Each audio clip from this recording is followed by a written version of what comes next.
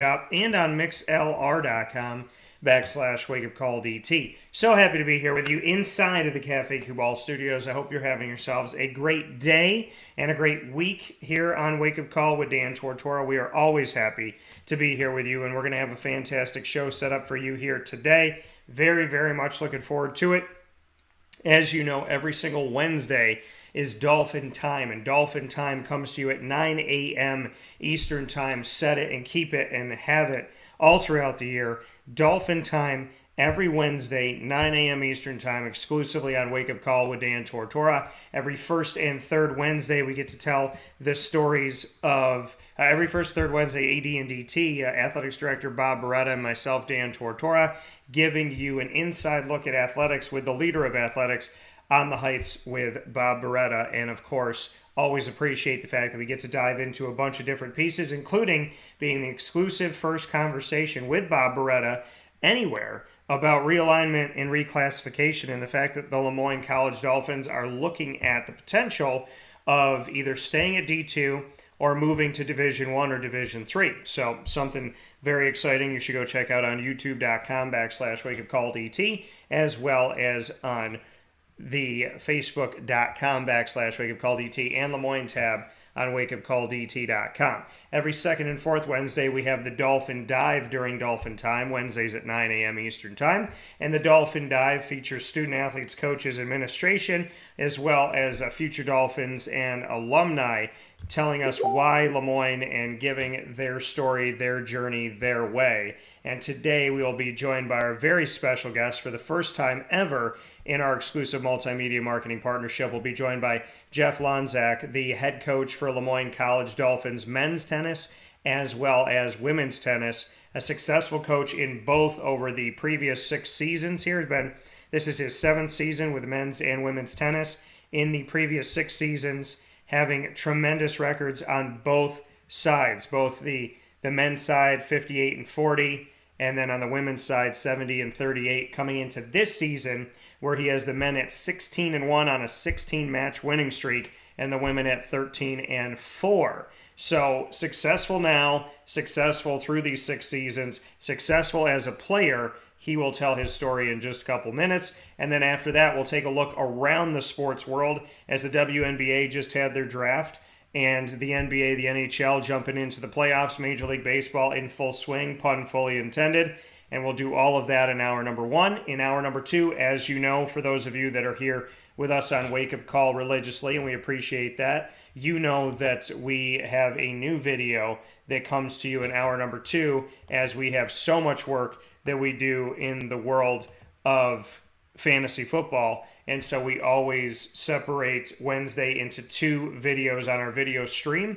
So on youtube.com/wakeupcalldt and on facebook.com/wakeupcalldt. We'll end this video at 10 a.m. Eastern Time, start a new one with Mike Sofka at 10 a.m. Eastern Time. Ecstatic to have Mike on the show, and we are going to be breaking down the NFL Draft with about 2 weeks to go before we have Draft Night 1. That's going to be on Thursday, April 28th. So here, 15 days out, we're going to be talking about the quarterbacks and the running backs, names you need to know in the draft. Very excited about that. And 3 out of the 4 top names quarterback-wise in this year's NFL Draft I have seen play live in person. So very excited about that. Got to see Malik Willis, Kenny Pickett, and Desmond Ridder. So we'll be discussing quarterbacks and running backs as we break down the NFL Draft for 2022 with Mike Sofka of Hall of Fame FantasyFootball.com, and that'll be coming to you in hour number 2 here where sports meets life.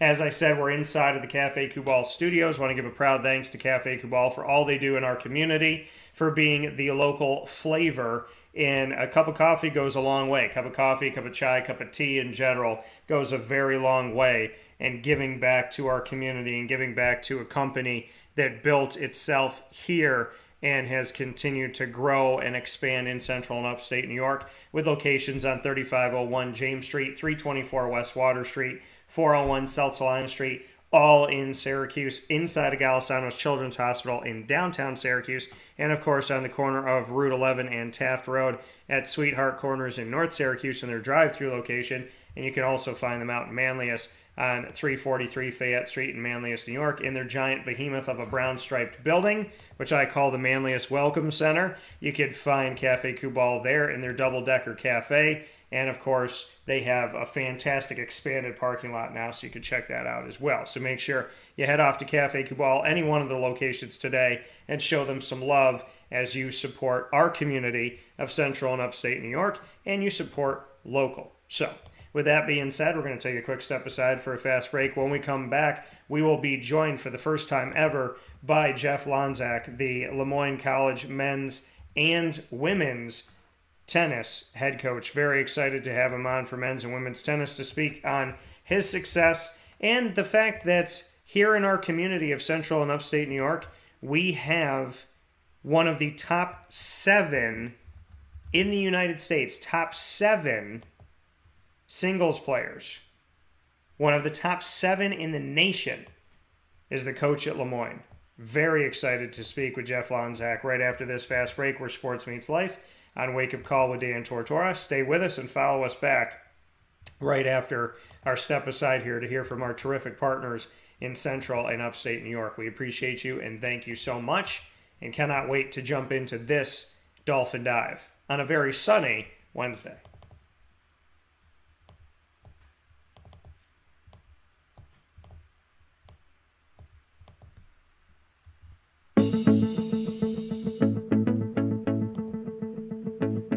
Avicoli's, located on the corner of Route 57 and Wetzel Road in Liverpool, New York, has been your trusted neighbor for decades. Located just steps from Liverpool High School, we're happy to have the Liverpool Warriors on-site, on-location broadcast at Avicoli's through Wake Up Call with Dan Tortora every single month, featuring student athletes, coaches, and administration throughout the year from Liverpool High School. Head out to Avicoli's today on the corner of Route 57 and Wetzel Road in Liverpool, New York, open Tuesday through Sunday for lunch, dinner, and drinks. We'd love to see you out there. And of course, you can call them at 315-622-5100 for takeout, delivery, and catering. That's 315-622-5100. And also find them on myavicolis.com. That's myavicollis.com.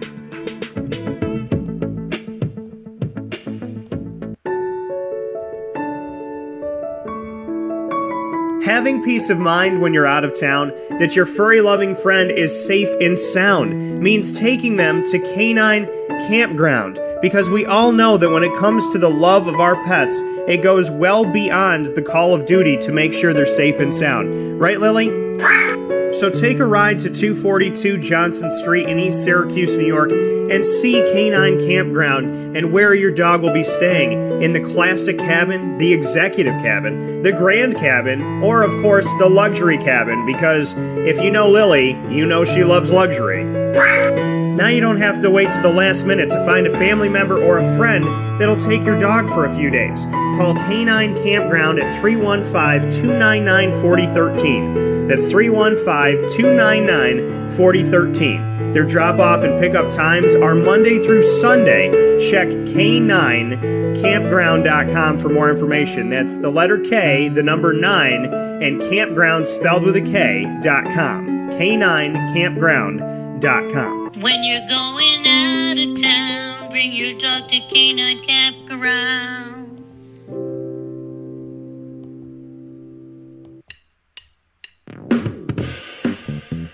PB&J's Lunchbox, the food truck that you love finding all throughout Central and Upstate New York, now has a street-side cafe. So when you're craving their traditional favorites as well as their out-of-box amazing menu items, you can now head to 663 Old Liverpool Road in Liverpool, New York. Located just minutes from the highway, the Thruway, Destiny USA, and Onondaga Lake Parkway, PB&J's Lunchbox Street-Side Cafe is there for you Monday through Saturday from 9 a.m. to 7 p.m., serving breakfast, lunch, and dinner all throughout the day. Get breakfast for dinner, dinner for lunch, whatever you fancy, including their award-winning grilled peanut butter and jelly sandwich. Find them at 663 Old Liverpool Road in Liverpool, New York. PB&J's Lunchbox, where we love to know what's in your lunchbox.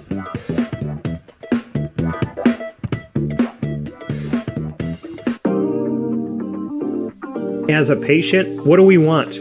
To be cared for, to be listened to, and to have someone walk us through the process on our path to victory. Victory Sports Medicine and Orthopedics does all of those things beautifully, with Dr. Mark Petropoli leading the team on 791 West Genesee Street in Skaneateles, New York, located minutes from beautiful Skaneateles Lake. Whatever your injury may be from head to toe, preventative care, rehab, physical therapy, laser therapy, and surgery are all available at Victory Sports Medicine and Orthopedics, where they care about us, they listen to us, and they understand that everyone's path to victory is a little bit different. Let them help you on yours by calling 315-685-7544 to make your appointment today. That's 315-685-7544. And find out more information at victorysportsmedicine.com.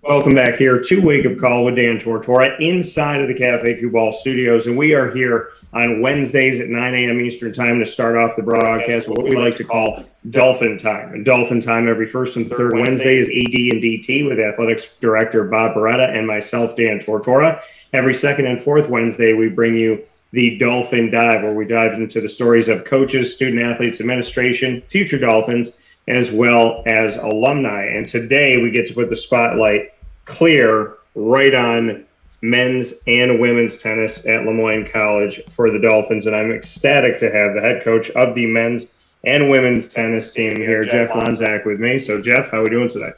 I'm doing well. Thank you so much, Dan, for having me on. Absolutely. And Jeff, you know, this is year 7. Year number 7. Year number 7. So, looking back at your time, I want to go all the way back to 7 years ago, back to 2015. What was it about Moyne that made you feel like this could be a good fit for you? Yeah, for me, I mean, it wasn't really much of a decision at all, to be honest. I'm an alum. I played here. It always seemed like the place that I was supposed to kind of be and come back home in a way. And it's just been like total embrace and family-oriented atmosphere. It's been everything for me personally. You know, and you talk about that, being an alum, it's a no-brainer. You know, some people say that. Other people may be a little uneasy about it, right? You know, I went there, played there. You know, how are they going to take me, so to speak? You know, I know coaches that have played quarterbacks in different places, and they wonder, you know, what it's going to be like. So did you ever think that for a second? Did you ever think, hey, if I come back here and I coach, my legacy could be changed, or were you invigorated by it? No, I was invigorated. You know, I mean, my experience as a player was amazing.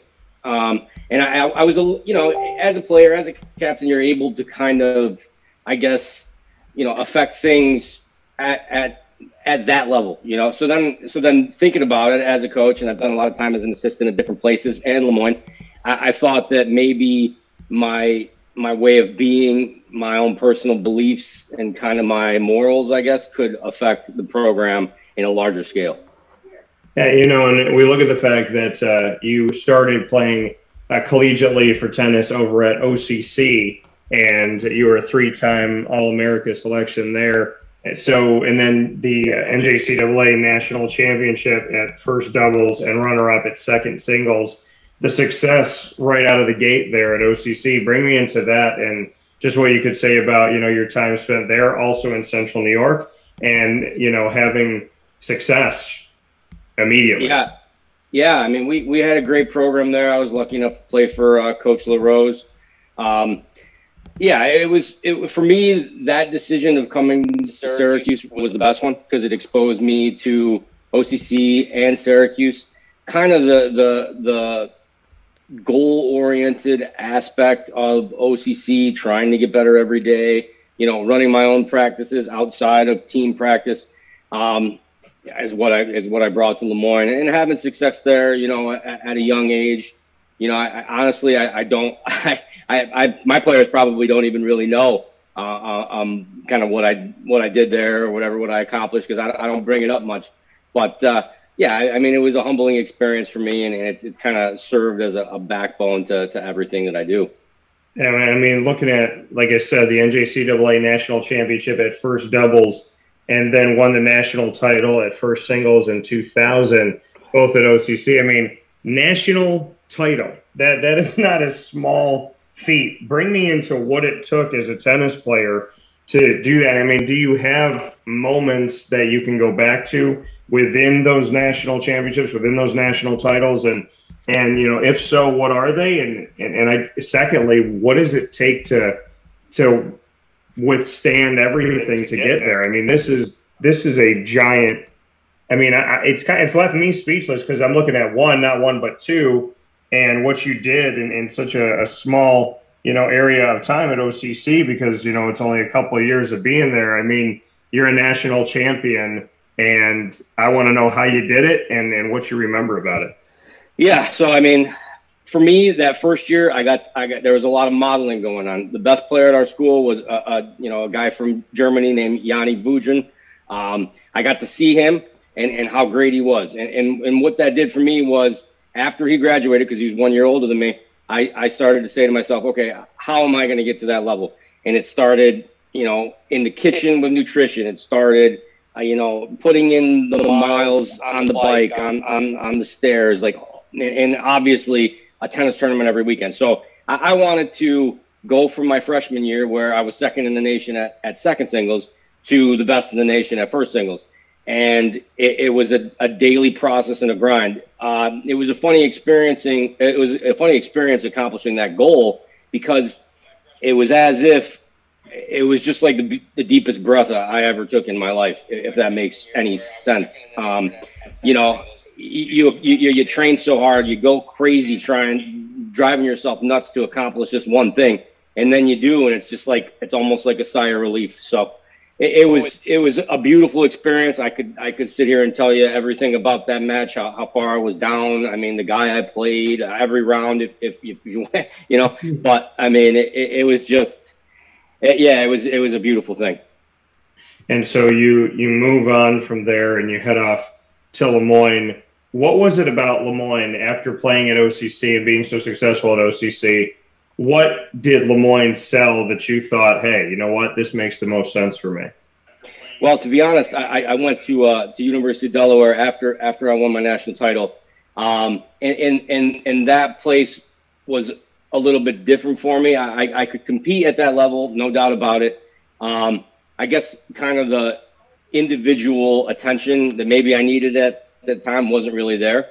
And then, you know, for Lemoyne, after that was like, it was like I knew the coach. He was an old friend, kind of, and just the way they accepted me. Because to be honest, at Delaware, I didn't do well academically, so it ended up being one of these things where, did anybody want me to go there and play for them? And the way I felt at Lemoyne was welcome. Yeah. They were willing to give me a second chance. And, you know, I thought I could turn things around for myself academically and on the tennis court. And yeah, it was great.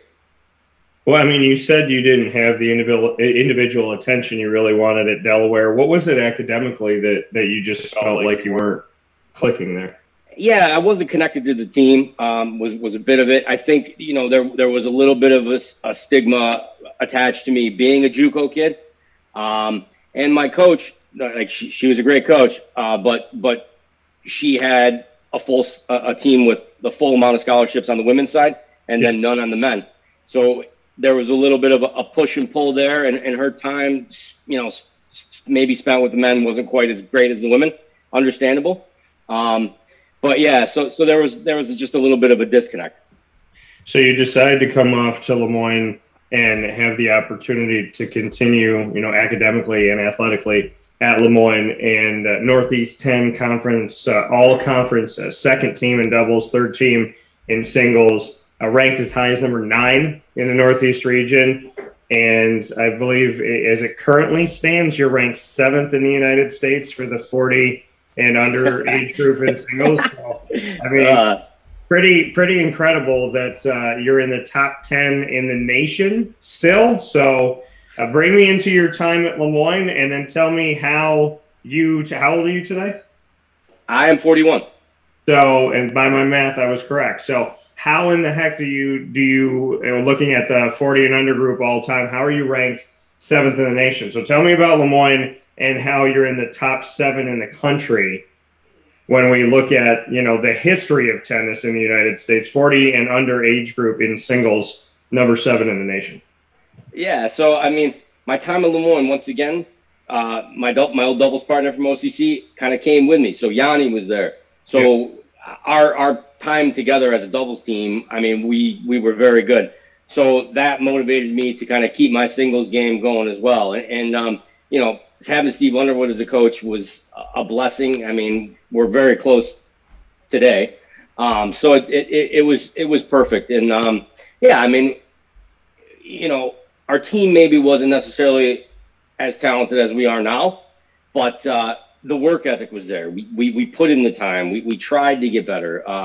And things were different back then. The conference was different. We had Brian in there. Assumption was a powerhouse. So it was a really amazing experience playing for Steve, and I loved it. Now today, being 41, so after Lemoyne, I took a little bit of time away from the sport to try to kind of, I guess, figure out where I fit.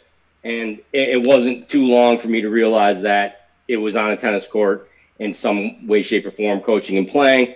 So yeah, I had a shoulder surgery when I was 33, so 8 years ago, and that kind of springboarded me to say, okay, let's really take nutrition and training very seriously. And I started training for the 35s. So, I played in a couple tournaments. I played in a tournament in Philadelphia, and then I went down south and played in Florida, a couple national events, and I had some success. So I kind of kept that snowball rolling, I guess, and up until the 40s. And I've had a little success. I've done pretty well.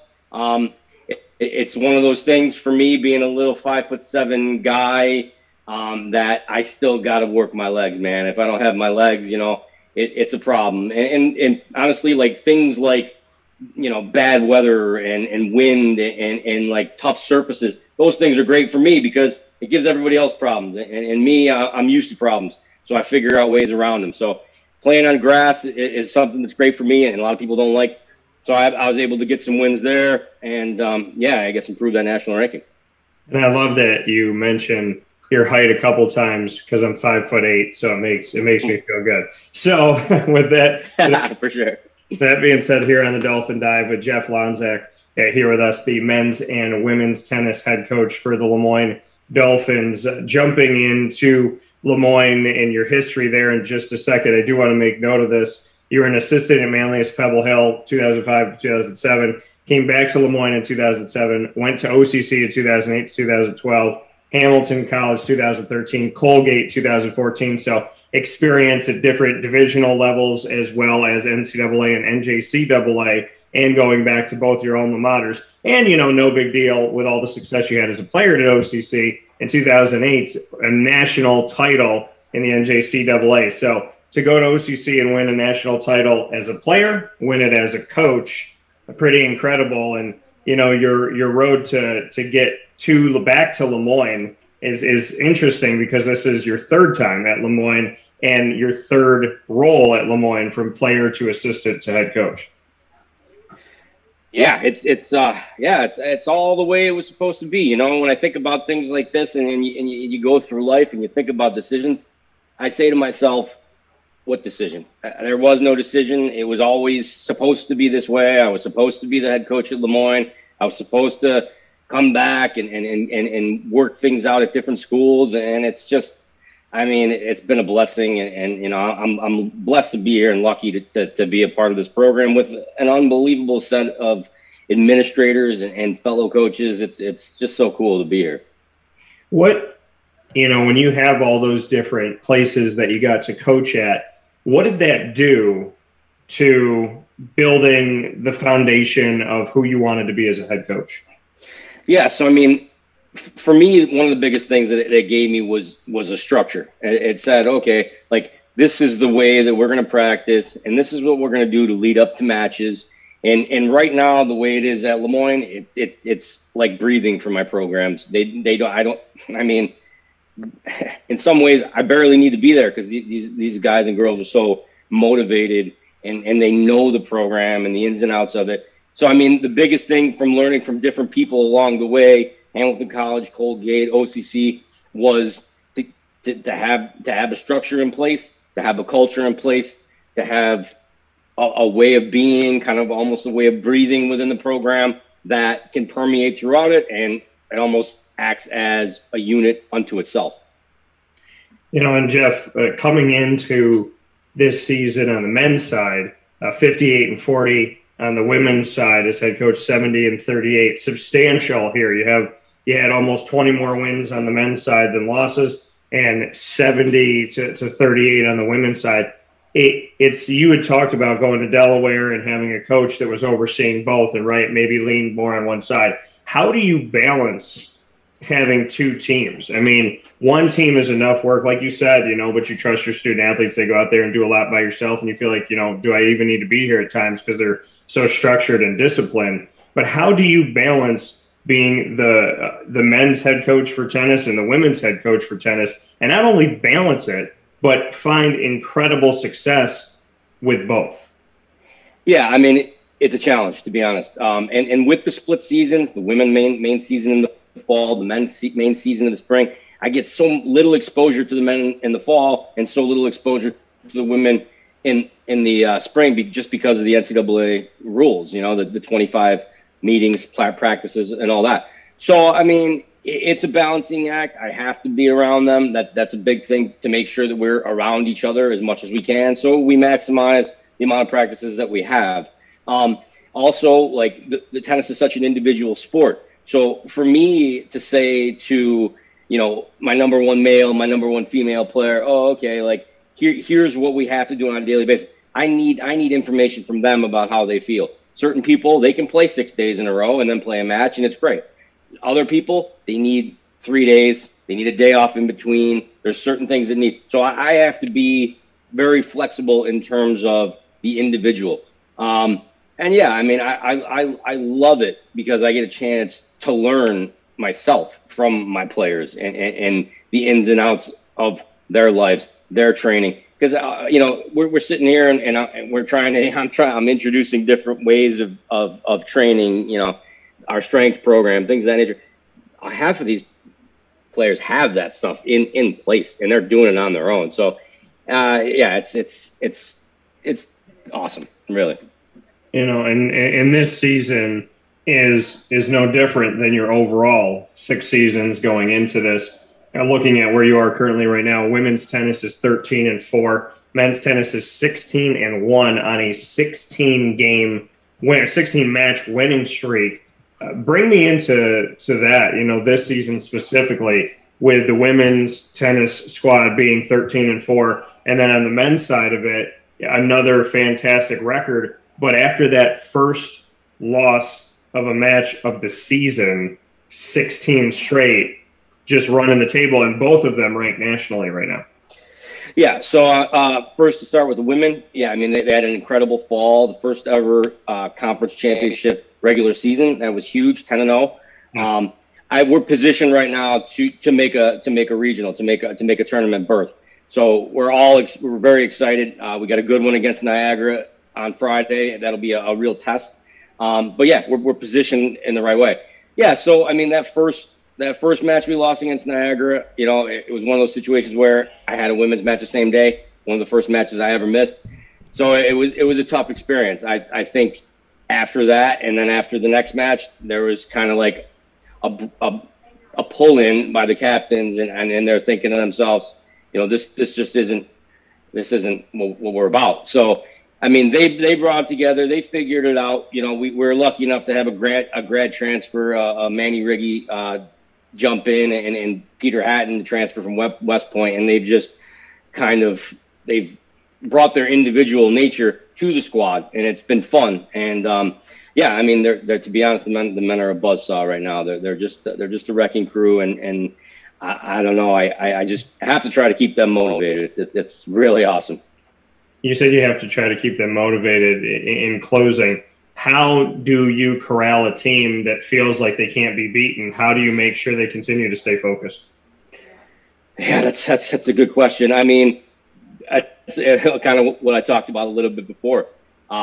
Keeping with the program, and also, we're beat up. I mean, we played a lot of matches, so I have to look at the individual and say, okay, this guy needs rest. This guy needs to go. We got to be solid, trying to field the ball every day if we can. Yeah, and sticking with, I guess, the recipe that's brought us success in the first place.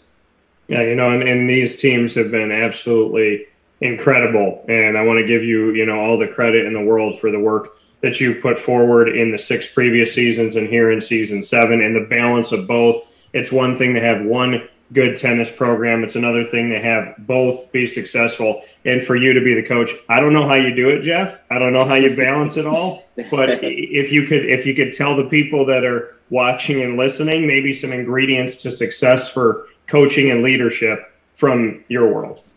Yeah. Well, I mean, look, for me, it took me a while to really be myself. And that's the thing. Like, for me in my program, like, I have to try to be the most authentic version of myself. I'm honest, which isn't always pleasurable to people, including my players. And I got a self-deprecating sense of humor, so we make fun of each other. And we need to. We need to laugh, because if we're sitting there grinding every single day and every match is so important, if we can't laugh at ourselves, like, that's an issue. And for me, the leadership aspect of it, I'm just like any good captain. I'm the first one there and the last one to leave. And if we need anything, like, I want to be relied on from every single person. It kind of becomes a little bit of a control freak mentality, and all coaches are. But yeah, I want my guys to say, hey, coach, like, help me out with housing. Hey, coach, one of my professors has given me extra credit if you can email them about my wins. Great, yeah, I'll do it. So it's kind of this way that we can all be ourselves. And then, I think a big part of leadership is modeling. So, and my players can tell you that I hope they looked up to me in some ways. That coming from Jeff Lonczak here with us on Wake Up Call with Dan Tortora inside of the Cafe Cuball Studios. This has been a spotlight on men's and women's tennis at Moyne College inside of our Dolphin Dive, diving into the stories of the wonderful people that connect with our community here in Central and Upstate New York and all around the world. Jeff, why Moyne? What do you say to the people that are looking to find a home, looking to find a place? You were looking for a home. You said when you came back to coach, it was a no-brainer. Why Moyne? What is the message when you're recruiting men's and women's tennis? One word: it's family. That's what we are. That's what we're about in athletics. In administration, the professors. It's a family organization, and if anybody needs help on an individual level, we make it happen. So it's family at Le Moyne.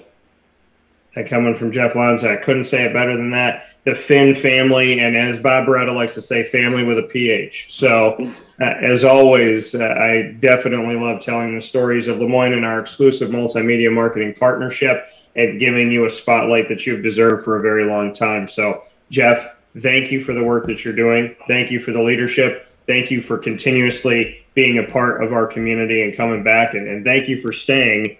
And the last note I would have to say is, also, selfishly, because my hometown is Syracuse in Central New York, thank you for giving us one of the top 10 tennis players in the country under 40. So thank you for that. But no, above everything, thank you for the work that you're doing. It doesn't go underappreciated, and we really we're spoiled. So thank you for that. Thank you so much, Dan, for having me on. I really appreciate it.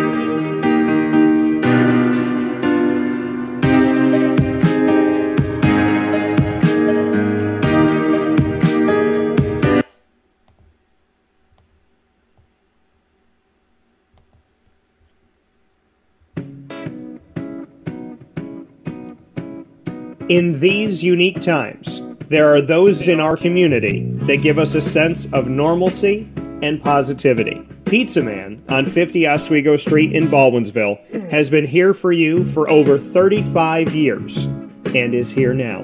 Call 315-638-1234 or order online at pizzamanbville.com to bring those familiar tastes into your home. And remember to come see our monthly on-site broadcasts centered around the community and our Baldwinsville Bees. Pizza Man in Baldwinsville. Any way you slice it, they are always here for you.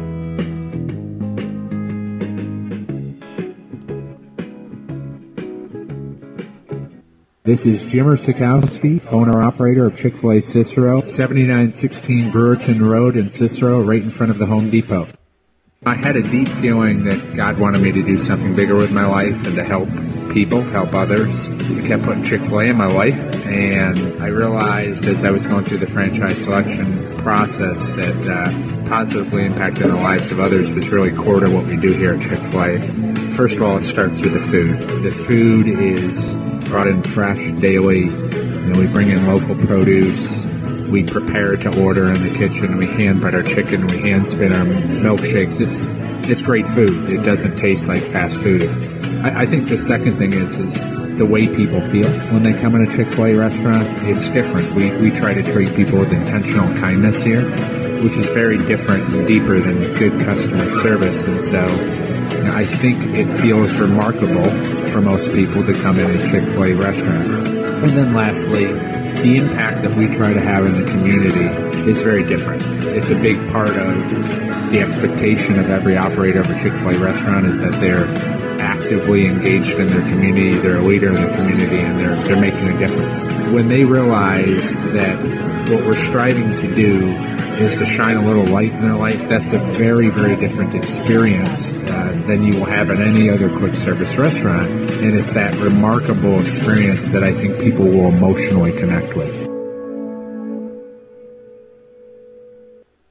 I'm George Townsend of Honda City with some good advice when buying a new car. The true cost of owning a new car is determined by the appraised value when you trade it. No vehicle appraises higher than a Honda. Next, look for low APRs and deep discounts. You also want low maintenance costs and great fuel economy. That's why my advice to you is to buy a new Honda. Looking pre-owned, visit our Honda Certified Used Car Center. Honda City, 7140 Henry Clay Boulevard, Liverpool, or HondaCity-CNY.com. It would be a pity if you don't shop at Honda City. Our corporate purpose at Chick-fil-A is to glorify God by being faithful stewards of all that's entrusted to us and to positively influence all those who come in contact with Chick-fil-A. And what became increasingly clear from our success in Cicero is that people love Chick-fil-A. And also I think we recognized that, we had a great opportunity to grow the brand and grow our platform. I felt incredibly grateful when I was selected to be a Chick-fil-A operator.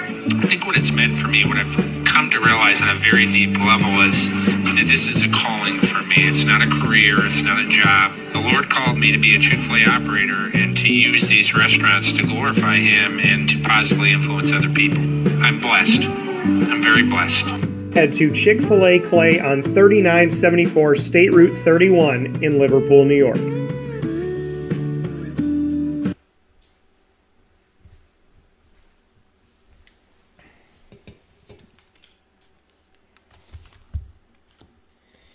And welcome back here to Wake Up Call with Dan Tortora on wakeupcalldt.com, your one-stop sports shop, and on mixlr.com. Inside of the Cafe Kubal studios is where you're listening. You're watching on facebook.com/wakeupcalldt, facebook.com/live-now-dt, and on youtube.com/wakeupcalldt. So however you're connected with the show, we thank you so much for tuning in to Wake Up Call with Dan Tortora inside of these Cafe Kubal studios. Folks, I cannot tell you enough, Cafe Kubal is such a special and unique place, and from their coffees to their chais and their teas to everything that they offer you there, the chocolate chip banana bread, their chocolate chip cookies, their incredible pastries in and of itself, which have really become their own staple. And then on top of all of that, the sandwiches that they offer and all of the breakfast and everything that they have throughout the day at Cafe Kubal is second to none. Every single cafe is different. So going to Cafe Kubal in and of itself is supporting local and supporting Central New York. And then each Cafe Kubal has its own personality. So it makes it fun, keeps it interesting, keeps the scenery ever changing, and just a really smart business model for Matt Goddard and the team. So make sure you head out to Cafe Kubal today on the corner of Route 11 and Taft Road at Sweetheart Corners in their drive-through location in North Syracuse, out in Manlius on 343 Fayette Street, and of course inside of Galisanos Children's Hospital. We thank them for everything they're doing for our kids so very much. We appreciate you, and I can't say enough. And then 3501 James Street, 324 West Water Street, and 401 South Salina Street.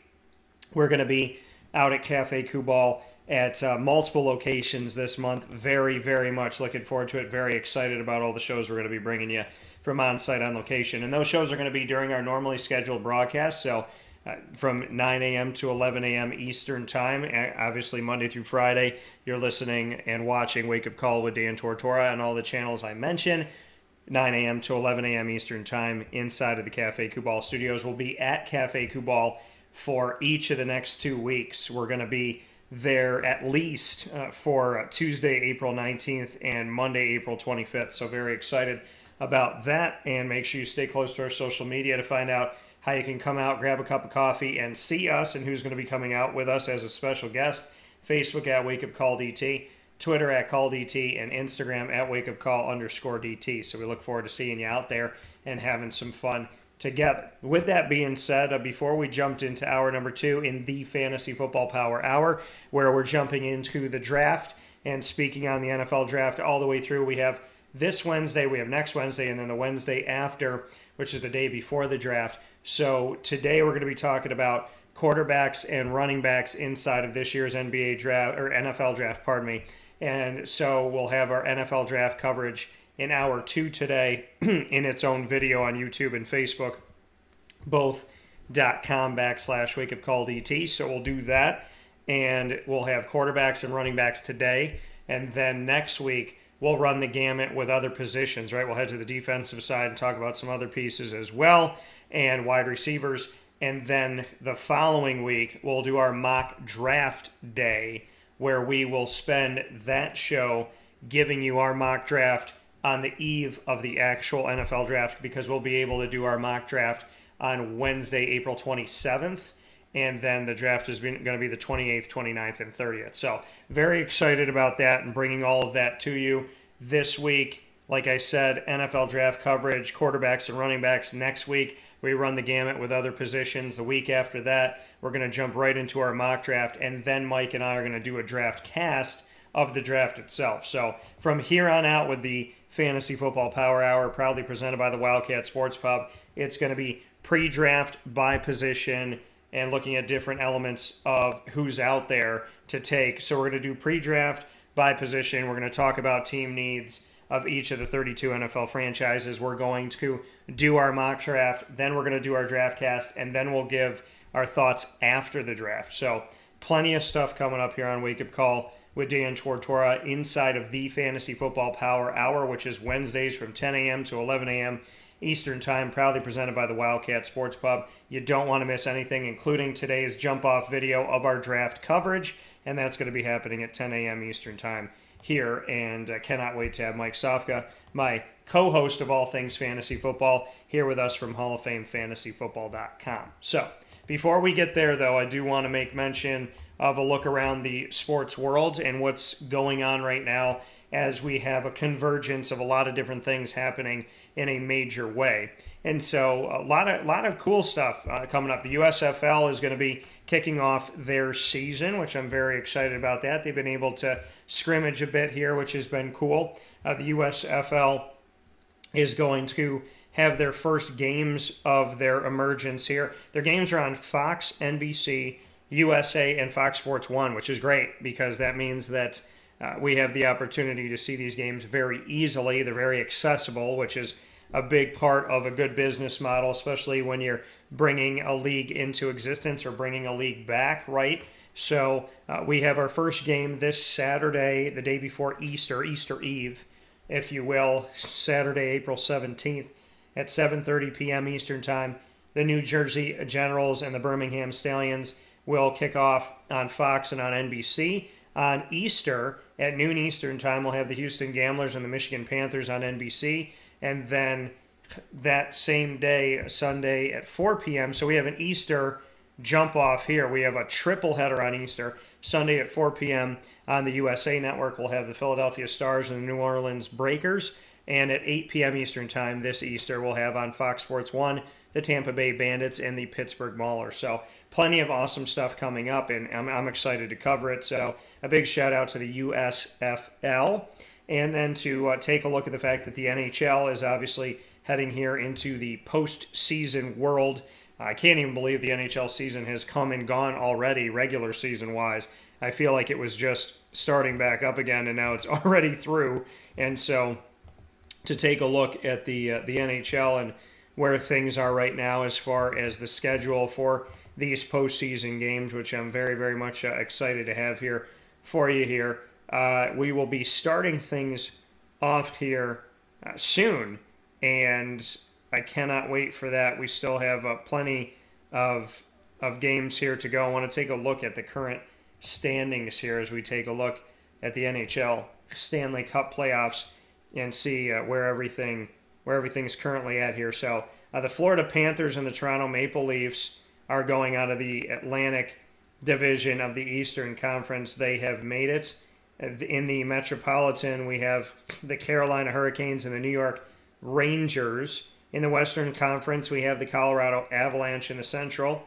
And in the Pacific, it's wide open. So there's plenty of room left for teams to find their place in this as we head toward the postseason here. Hard to believe, like I said, we're coming to the end of the regular season. Bunch of teams still alive, though. In the Eastern Conference, the Tampa Bay Lightning, who are a two-time champion back-to-back here of these last couple seasons, winning back-to-back championships. Tampa Bay is still alive. The Boston Bruins are still alive in the Atlantic.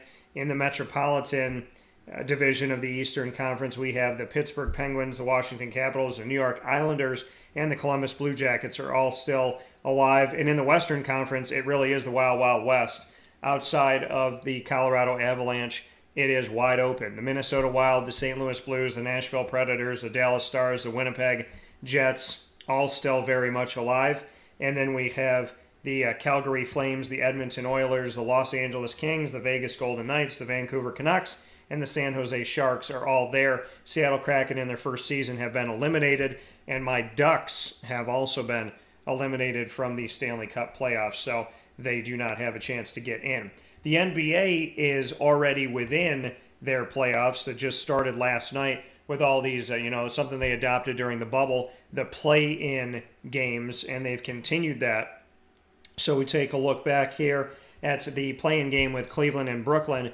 Brooklyn won that game, so the Nets will be heading into the playoffs over the Cavaliers, and so that was 7th versus 8th, and so we will see the Brooklyn Nets move on here, and then the Los Angeles Clippers, so 7th Brooklyn, so Brooklyn will be the 7th seed, and then for the LA Clippers at the Minnesota Timberwolves, Minnesota the 7th seed, and the Clippers the 8th.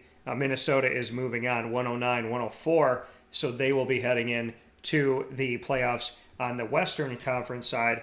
And then today, on April 13th, we'll see Charlotte at Atlanta. So we'll see Atlanta, the 9th place team in the East, Charlotte, the 10th place team at 7 p.m. Eastern Time on ESPN to decide who goes to the playoffs. And, well, to decide who continues to play in here, because it depends on who continues to move on here. The play-in is very unique, right? So there's teams that get a second crack at it depending on seeding and whatnot. So we will see Minnesota and, not Minnesota. We'll see San Antonio at New Orleans at 9:30 p.m. Eastern Time on ESPN. And then Thursday we have no games. And then Cleveland will get, Brooklyn is not done. Cleveland will get, Brooklyn is in. Cleveland will get another crack at it. So we'll get to see that. And the Clippers get another crack at it as well. So we'll see where all these teams shake out. For those of you trying to understand the play-in games for the NBA playoffs, to kind of let you know what's going on in the frequently asked questions of the play-in tournament. And because I don't feel like I adequately represented it well there, and I can always get better, this is what it looks like. So this is what it is. Okay. The winner of the games yesterday earns a 7th seed and advances to the NBA playoffs. So the Brooklyn Nets are the 7th seed. The Minnesota Timberwolves are the 7th seed. So Brooklyn in the East has advanced to the NBA playoffs as the 7th seed. Minnesota in the West has advanced to the playoffs as a 7th seed. Today, we're looking for the teams that, teams are fighting here to earn the 8th seed and advance to the NBA playoffs. So it's single elimination, right? Atlanta and Charlotte, New Orleans and San Antonio. And then we look at the winner of Charlotte and Atlanta playing the loser of Cleveland and Brooklyn, so that would be Cleveland. So Charlotte and Atlanta, whoever wins that game will play Cleveland to decide who gets the 8th seed in the East. And then we'll take a look at the West, San Antonio and New Orleans. The winner of San Antonio and New Orleans will play the Clippers to decide who gets the 8th seed in the West. So that's ultimately what it's going to look like. That's how it shakes out. So the teams that won last night are the 7th seed. They're in. It's over. It's done. And now to figure out who the 8th seed is going to be, it's you're not out of it. If you're the 8th seed right now, you have a chance to continue on. So whoever wins this 7-8 matchup, that team automatically, it's win or go home. And so, we still have life here for the Cavaliers and the Clippers. But besides that, once you're done in this play-in tournament. So we'll see what shakes out. Whoever wins between Charlotte and Atlanta still has to play Cleveland. Whoever wins between San Antonio and New Orleans still has to play the Los Angeles Clippers. So the Clippers have a better shot, and the Cavaliers have they have more life, I should say. They don't have necessarily a better shot because it's all about matchups, but they have more life here despite losing yesterday. So we'll see how that shakes out as we head forward here in the NBA playoffs. But I'm excited. I'm excited to see what's going to happen. I'm excited to see the teams that have already locked up their place in the NBA playoffs as it stands right now. And to let you know what the climate is of the NBA currently, we have our standings of who is already in here and who has locked up those top 6 seeds in the West and top 6 seeds in the East before this play-in went on. So Miami is the number 1 seed in the East, followed by Boston, Milwaukee, Philadelphia, Toronto, and Chicago. And then we have in the West, number 1 seeded Phoenix, followed by Memphis, Golden State, Dallas, Utah, and Denver. So that's where we sit at. Minnesota is already in, like I said, and the Brooklyn Nets are already in. So now it's a fight to see who's going to win of the 3 teams remaining in the East and the 3 teams remaining in the West. Those that were bumped out of the NBA playoffs, the Knicks, the Wizards, the Pacers, the Pistons, and the Magic in the East, the Lakers, the Kings, the Blazers, the Thunder, and the Rockets in the West. Sad to see how the Knicks showed some promise last year and maybe something to build upon, and they lost 4-1 in their 5-game series with the Atlanta Hawks, and now they're not even in the playoffs. They were the 11th best team in the East, finishing with a record of 37-45. So they had something that you thought maybe they could be building on, but ultimately they did not go anywhere, and they'll be staying at home for this one, which is very sad. To stay with professional basketball and take a look around the sports world to the WNBA and take a look at their draft here, I want to shout out to the WNBA's future, and very excited about the teams and everything that's going to happen from here. Kentucky, and that's awesome experience. Really excited. Baylor, Ole Miss, Louisville, Oregon all had picks in the top 5 overall, so that's really awesome to see. The FGCU, Florida Gulf Coast University, to see them. That's really awesome to see them within all of that. And then, in round 2, there's 3 rounds in the WNBA draft, for those that don't know. In round 2, we saw LSU's Pointer go at the first part of round 2. And then we saw Kristen Williams from UConn get drafted there, first UConn player off the board. And UConn ended up sending 2 players in round number 2.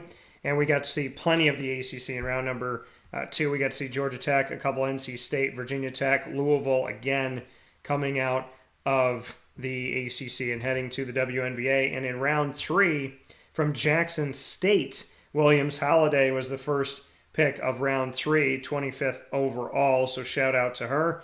And then Maya Dodson from Notre Dame went second in the 3rd round. We had players drafted from South Dakota, Mali, Hawaii, Delaware, North Florida, IUPUI, Australia, so really cool. And Kiara Smith from Florida was the final pick of this year's WNBA draft. So a shout out to everybody that was drafted, and big ups to the WNBA on their future and everything that is to come. Atlanta only had, Atlanta in this draft only had 1 pick, and that was the number 1 overall pick. So got to make it count with Howard out of Kentucky. Chicago did not have any picks in this year's draft. Connecticut had a couple here, and so they had Michigan State's Clouden went to them. Nia went there out of Michigan State, and then they had 2 more picks, Jordan Lewis and Kiara Smith, Kiara, who I just mentioned. So Connecticut got 3 picks in this year's draft, and then we saw Dallas got a few picks out of this one as well, taking Veronica Burton from Northwestern, 7th overall, and then going and getting Jasmine Dickey and Jazz Bond.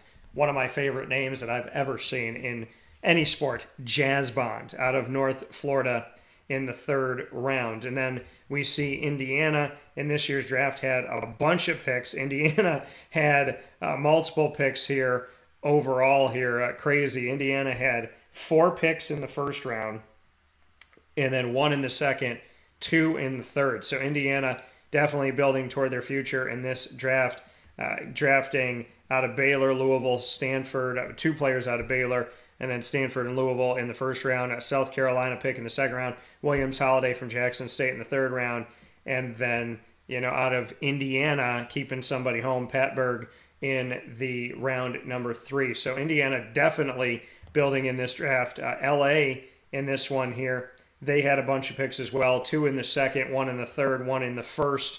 Out of Tennessee, they took Ray Burrell, and from there, they went on to take players out of Louisville, UConn, and Hawaii, and Kiana Smith, as well as Olivia Nelson Odada, and then we have Amy Atwell out of Hawaii that went there in the WNBA draft for LA. And then for Las Vegas had a bunch of picks as well, 2 in the 1st, 2 in the 2nd, 1 in the 3rd.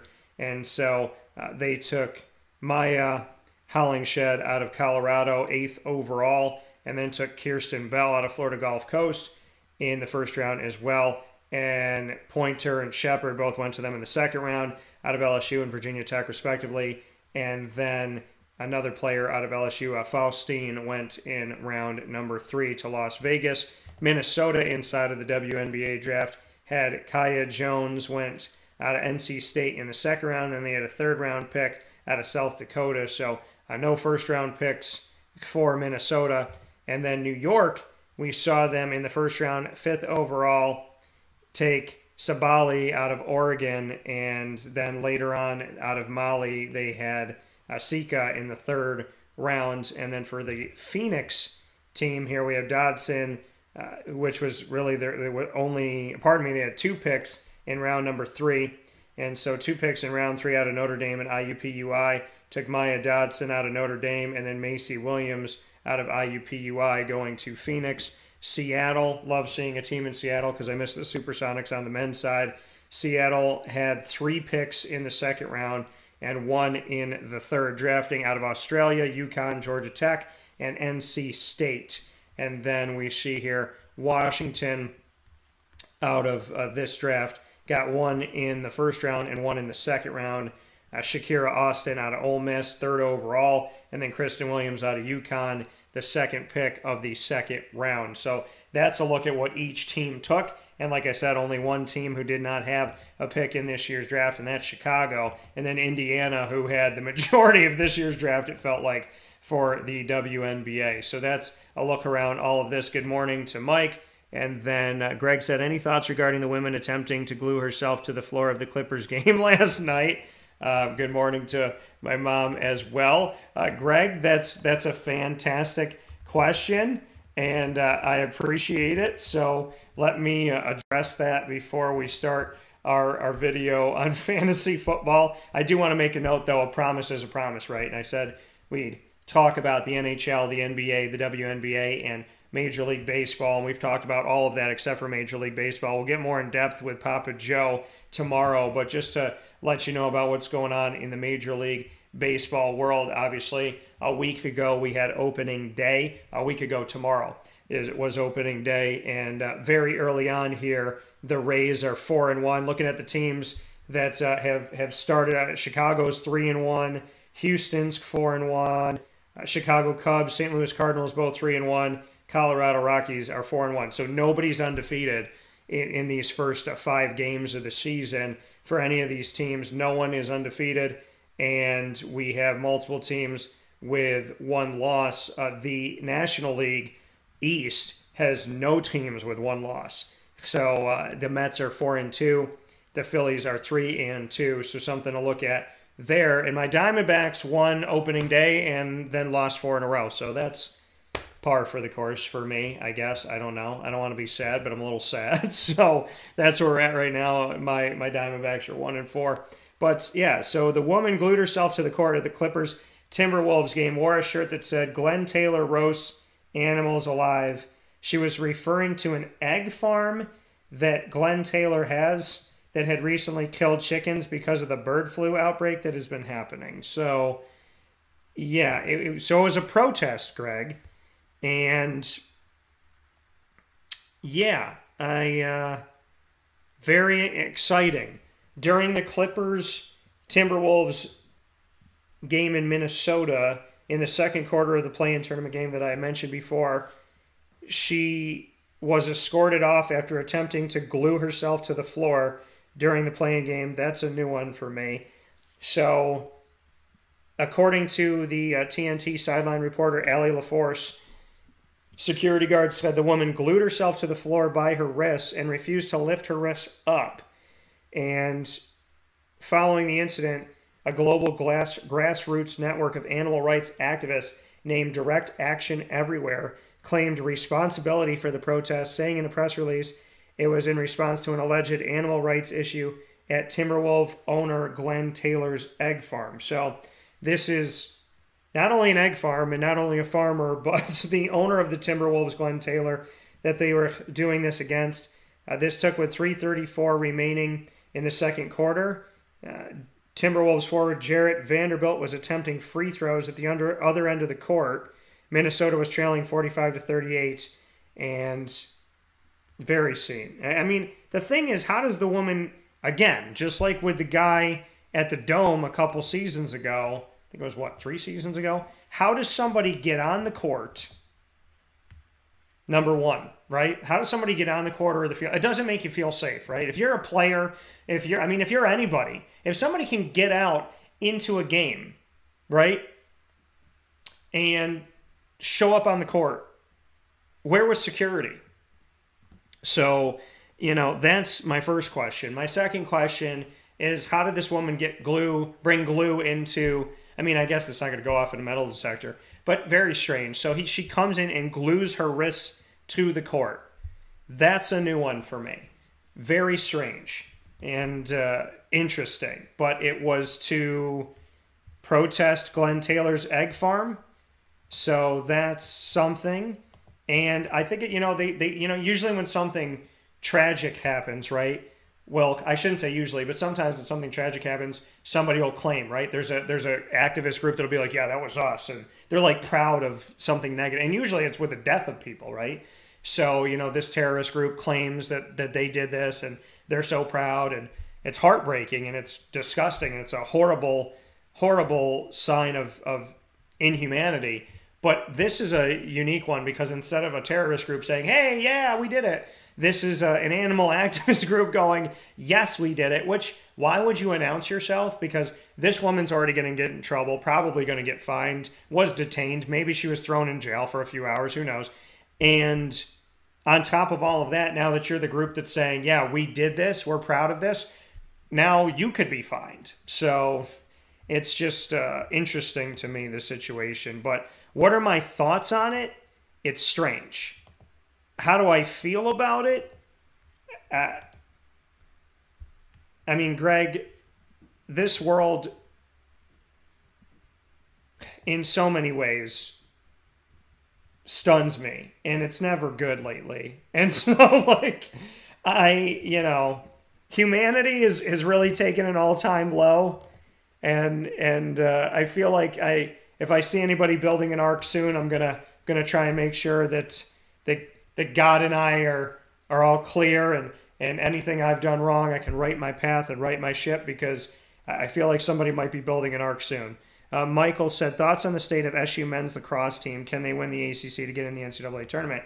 We'll see. I think looking at the ACC standings for, men's and women's lacrosse, that's the thing is, first and foremost, the men's team has been incredible, right? And this is the first season when Gary Gate is the head coach on the men's side. He's an alum of the men's side of things. And it's also crazy to see that in the ACC, there's only 5 teams that are competing in men's lacrosse. Nuts. And so Virginia's 4-0. Syracuse is 1-2 in the conference right now. They obviously have to get on better footing there and find a way to get back to it. But, as it stands right now, anything is possible, right? Somebody catches fire at the right time, and anything can happen. So, there's a hope that the men can figure things out and get back on the better side of things. But as it stands right now in Gary Gates' first season, conference-wise, they're struggling a bit, just strange there to only see 5 teams on the men's side. On the women's side, though, we have the team at 5-1, Syracuse, in the women's lacrosse standings. The only team better than them, North Carolina, Duke, BC, and Syracuse are all 5-1 in women's lacrosse. So that's even more of the story, that the women are catching fire right now. Greg said, beyond strange, she seemed like she was a venue worker, I guess. Yeah, that's something interesting. I don't know. Did they pay her?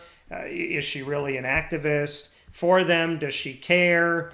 Was she... I don't want to prognosticate what her feelings could have been. It's just a really weird situation to see somebody glue themselves to the ground. And I mean, if she's a worker, then it makes more sense of her access to it. Makes you feel maybe a little bit safer that she wasn't just some random human being walking down the stairs and running onto the court. But, I can honestly say that I've shot a bunch of free throws in my day and never with a woman glued to the ground. So, there's a first time for everything. But that being said, we'll take a step aside for a fast break on Wake Up Call with Dan Tortora, where sports meets life.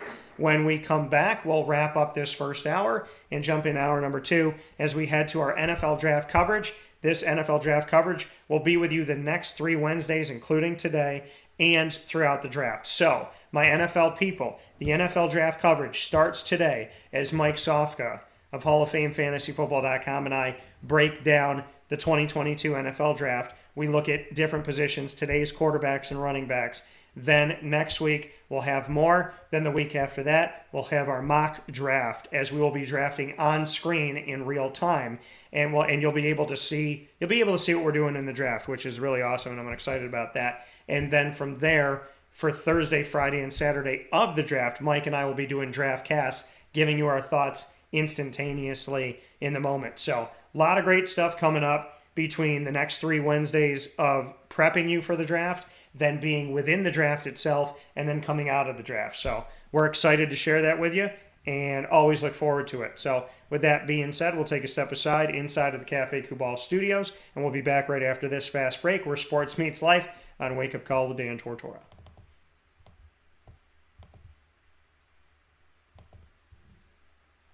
Carvel DeWitt, it's what happy tastes like. Do you know why? Because we make ice cream. Creamy, rich, flavorful ice cream. Not yogurt or iced milk like some of our competitors. Ice cream. Fresh, by hand, daily. For the calorie conscious, we have something new for you. Our new Carvelite. Same great flavor, creaminess, and texture of our regular ice cream with only 35 calories an ounce. So whether you want an ice cream cake, flying saucer, dasher, carvalanche, hard or soft ice cream, we will satisfy your craving with our fresh, handmade regular or new Carvelite ice cream. Carvel DeWitt. It's what happy tastes like.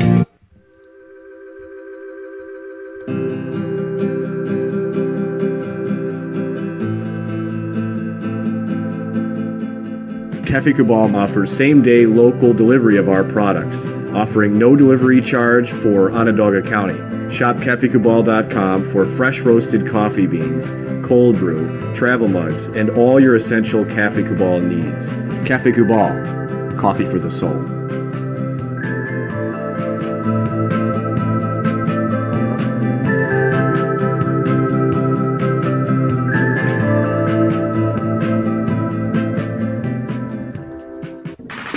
The Wildcat Sports Pub in Camillus, New York is located on 3680 Milton Avenue in the Home Depot Plaza. It is your family-friendly sports bar and restaurant. Folks, some sports bars aren't family-friendly. Some family-friendly restaurants are not sports bars. The Wildcat Sports Pub in Camillus, New York is proud to be both.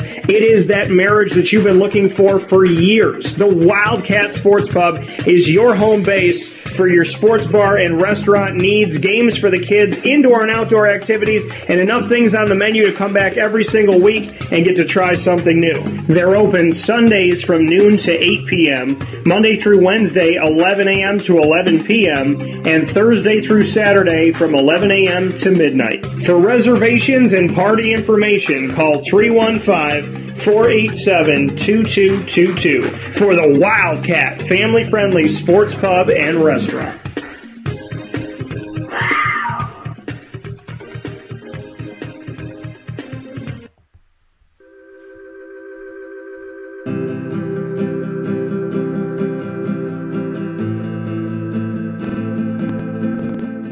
Cafe Cubal offers same-day local delivery of our products, offering no delivery charge for Onondaga County.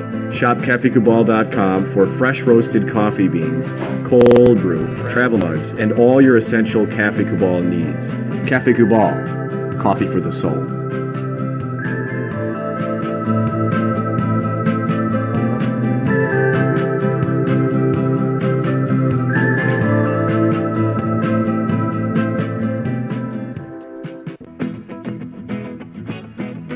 This is Amy from Mother's Cupboard, home of the whole frittata. We are open daily 6 a.m. to 1:30 p.m. For takeout orders, call 315-432-0942 and tune in to Wake Up Call with Dan Tortora for our monthly food challenge and try our Wake Up Call signature menu item available 7 days a week.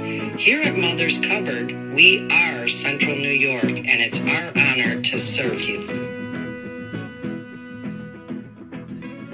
Ma and Pa's Kettle Corn and Popcorn Factory remind us that every day is worth celebrating. Find them at 201 Old 7th North Street in Liverpool, New York, open Monday through Saturday in-store and all the time online at maandpaspopcorn.com. Serving our Central New York community and beyond, you can order all throughout the country at maandpaspopcorn.com. And remember to get your tins, which have in-store half-price refills forever. Ma and Pa's Kettle Corn and Popcorn Factory, available to you for fundraising and all of your events by calling 315-450-6272. That's 315-450-6272. Ma and Pa's Kettle Corn and Popcorn Factory.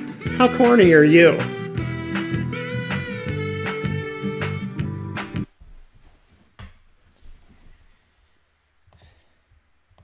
The Millhouse Market, located on 3790 New York 13 in Pulaski, New York, is worth the drive every time.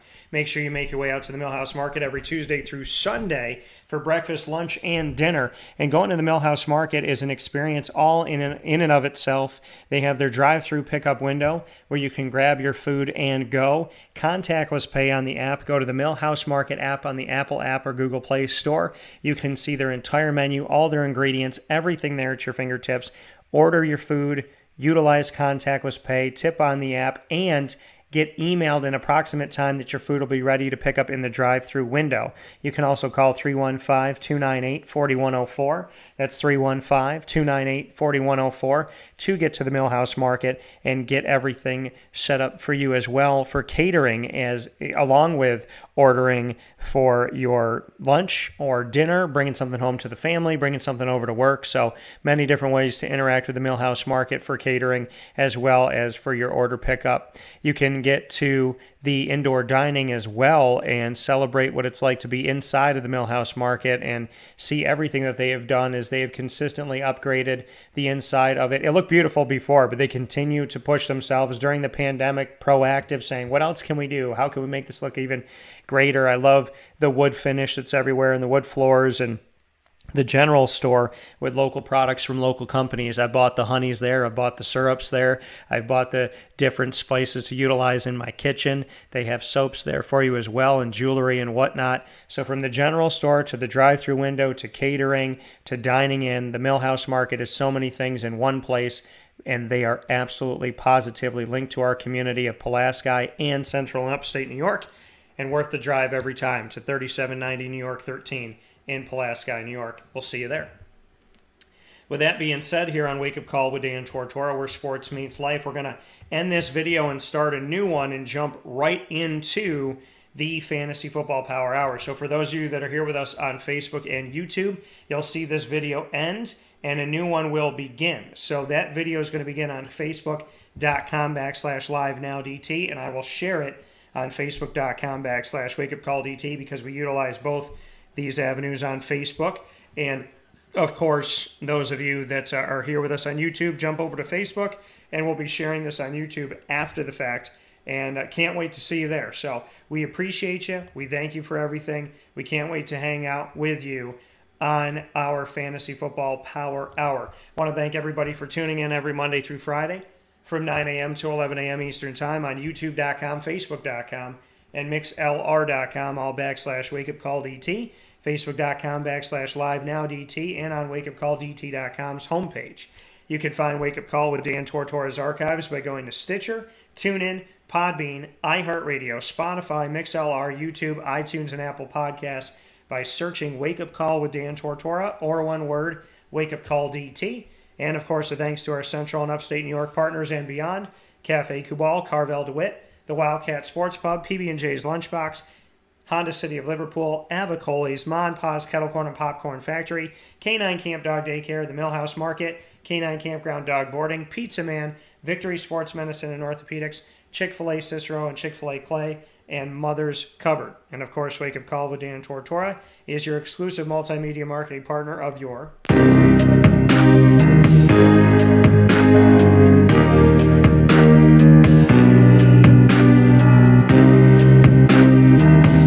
Moyne College Dolphins. It is Fins Up every single month on Wake Up Call with Dan Tortora, and you'll get our Dolphin Time like today every Wednesday at 9 a.m. Eastern Time. First and third Wednesdays with AD and DT. Second and fourth Wednesdays with the Dolphin Dive, which today was Jeff Lonczak telling the story of the former Lemoyne player on the men's tennis side to former Lemoyne assistant coach to now in his 7th season as the Lemoyne men's and women's tennis head coach. So 3 stints with Lemoyne and continuing to be successful throughout all of them. So a big shout out to Jeff Lonczak who joined us here today.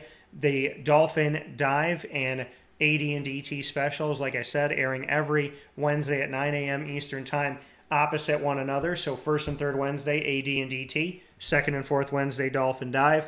Inside of Dolphin Time, Wednesdays at 9 a.m. exclusively on Wake Up Call with Dan Tortora. Catch all of our Lemoyne content on the wakeupcalldt.com website, clicking on Lemoyne, and of course on youtube.com /wakeupcalldt. Make sure you click subscribe and get more information on the Dolphins by going to LemoyneDolphins.com.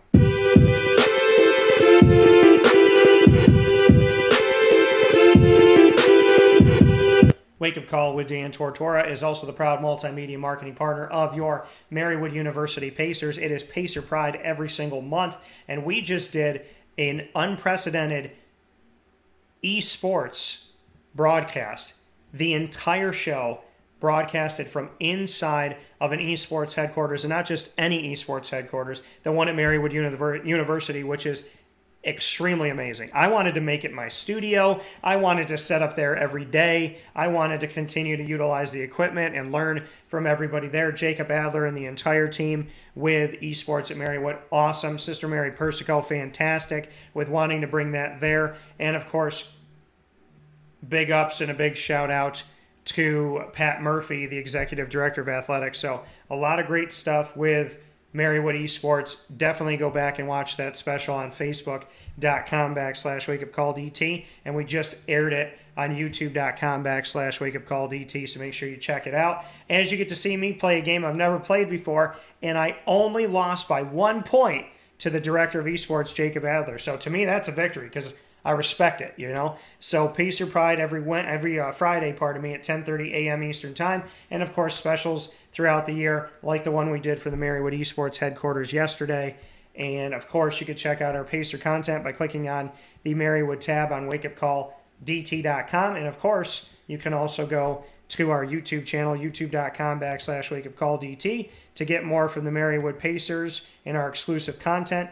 And you can always go to marywoodpacers.com for their schedule and everything else.